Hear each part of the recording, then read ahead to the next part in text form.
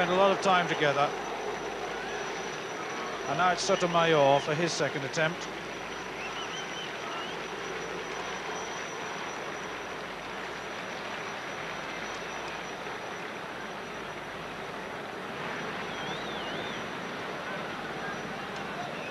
What an atmosphere in this Olympic stadium.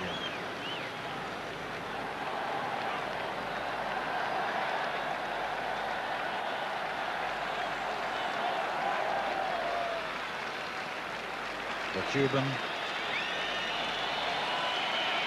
making his attempt at 2:32. Oh, he was close too. Well, one more attempt. Let's have a little look at that.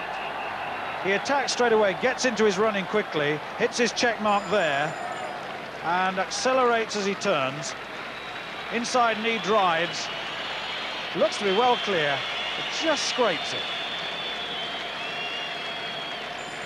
Not a lot of adjustment there, perhaps in the point of takeoff, should see him through.